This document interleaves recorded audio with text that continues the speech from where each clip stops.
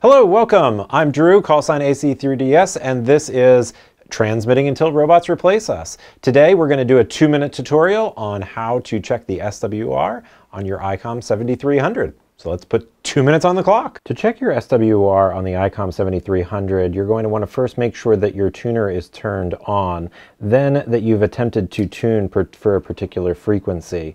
Once you've attempted to tune for a particular frequency, go ahead and click the menu button, then choose SWR, and you're going to be presented with a graph of the last attempt at this frequency range.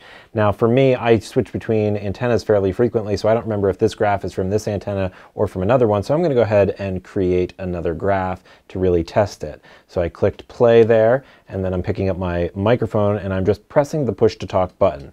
And I can see that I have some really high SWR in this particular range. However, right at the very beginning here, around 3.749, I can see that it is actually a little bit lower. So I'm going to change my frequency. I'm going to go down to, say, 3.720, and I'm going to try this again. So again, I'm going to hold down my tuner button. I'm going to let it attempt to tune. I'm going to press the play button, and now I'm going to check it again.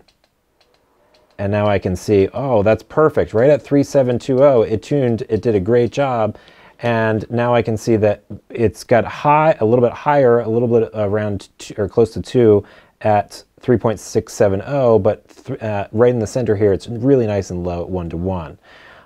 So these steps here across the bottom are indicated by these bars here. So I have 11 bars set up, 11 increments. I can change that by either increasing or decreasing. And likewise, I could change the steps between the bars by changing it using the step 10 kilohertz, 50 kilohertz, 100 kilohertz, etc.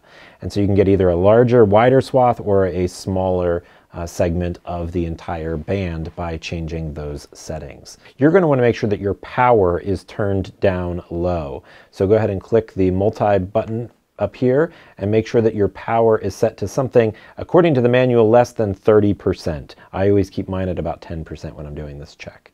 And that's about it. Now you know how to check your SWR.